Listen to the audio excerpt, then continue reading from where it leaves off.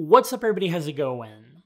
It's no secret that many software engineers want to work at FAANG, or should I say MANG, now that Facebook is officially Meta.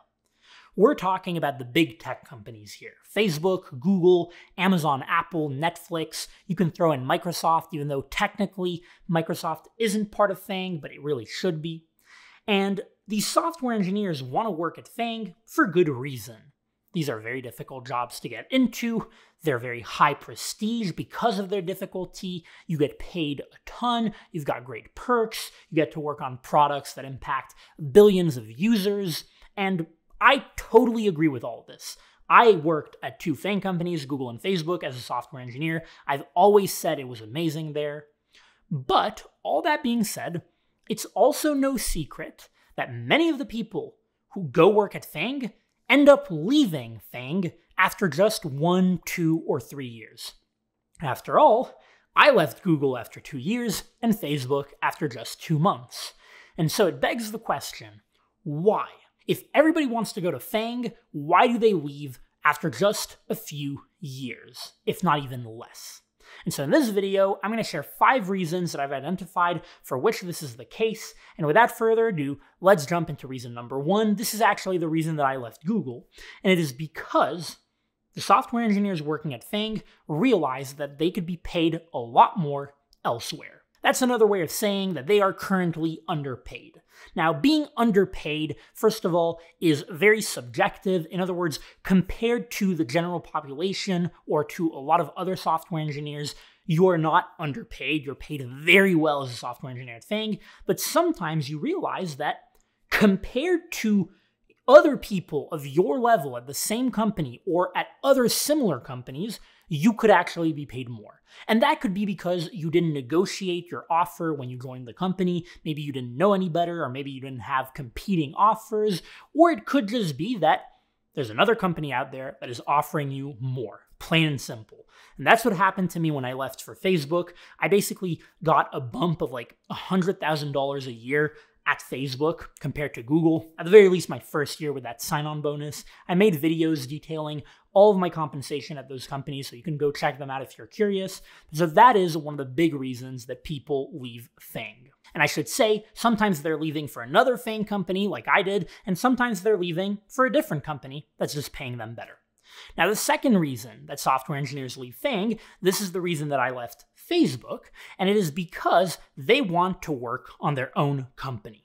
At the end of the day, many of the software engineers who work at FAANG are very ambitious people. They have entrepreneurial aspirations. Either they want to launch a new company, or perhaps they've been working on one as a side business for a couple of years. That's exactly what happened with me and my company, AlgoExpert, and they are ready to take the leap. They've got a couple years of financial accumulation from their FAANG company to kind of, survive or to feel like they have a bit of security. They've got that resume stamp in case they need to go back to FAANG or go back to the industry as a software engineer, and so they take the leap and go do their own thing. By the way, if you're a software engineer preparing for technical interviews to get into companies like Google and Facebook, then do check out my company, AlgoExpert. Go to algoexpert.io and use the promo code CLEM, C-L-E-M, for a discount on the platform. The third reason that software engineers leave FAANG is to get promoted. That's right, promotions at FAANG companies are difficult endeavors. It takes a lot of time. You have to go through a very rigorous promotion process. You can't just go to your manager and say, hey, I think I should be promoted. Can I get promoted tomorrow? No, it doesn't work that way. And it gets harder and harder the more senior you get. And although for the most part, it is within your control whether you get promoted and how fast you get promoted, basically it's, are you good? Are you good at having impact? Are you a good software engineer? But sometimes it's not really in your control. For example, if you're on a project that's just bad, not a lot of growth, not a lot of other good team members, or maybe a bad manager, or the project is just getting completely cut down by the company, by the higher ups of the company, well, you can't really get promoted, and it's just not your fault.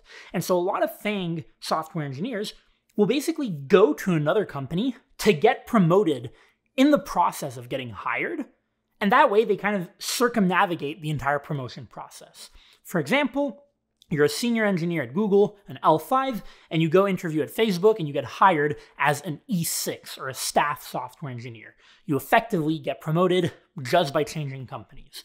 Or maybe you're a staff software engineer at Google and you go join a mid-sized company as a VP of technology, or maybe even as a CTO, and that is effectively a big promotion, and maybe a few years later, you'll come back to Google at a much higher level than you were when you left. The fourth reason for which software engineers leave FAANG is purely and simply because they want to work on something, whether it's a product or in an industry or with a tech stack that they simply don't have access to at their current FAANG company. It's not necessarily that they don't like their current FAANG company, it's just that they like something better. For example, a lot of software engineers right now want to work in the crypto space, and they don't necessarily have projects in crypto at FAANG companies that they can work on. Or maybe software engineers want to become game developers, or they want to work in fintech, and so they leave their FAANG company just to work on these cool opportunities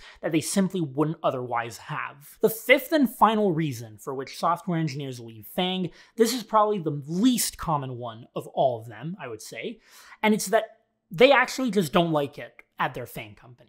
And usually it's something related to not liking working at such a big company, not liking the feeling of, being a cog in a machine or having very little impact. And so they just decide to leave for another company, usually not another FAANG company, usually a startup or just a smaller company. And, they don't necessarily get promoted or get a pay raise in the process. They just want something that isn't FAANG. Again, I would say that this is actually very uncommon. I feel like most people who work at FAANG overall just really like it, and the whole, being a cog in the machine isn't like the most, impactful thing on their psyche, unless they're the entrepreneurial type, like me, I guess, where they just want to work on their own thing, and the cog in the machine has a big impact, but it's pushing them to work on their own thing. So yeah, that's the fifth and final reason. So that's all I've got for you in this video. Let me know what you thought about it in the comments below. Don't forget to smash the like button if you enjoyed it. Subscribe to the channel if you haven't already. Follow me on LinkedIn and Twitter if you enjoy short form written content. Instagram if you like pictures, and I will see you in the next video.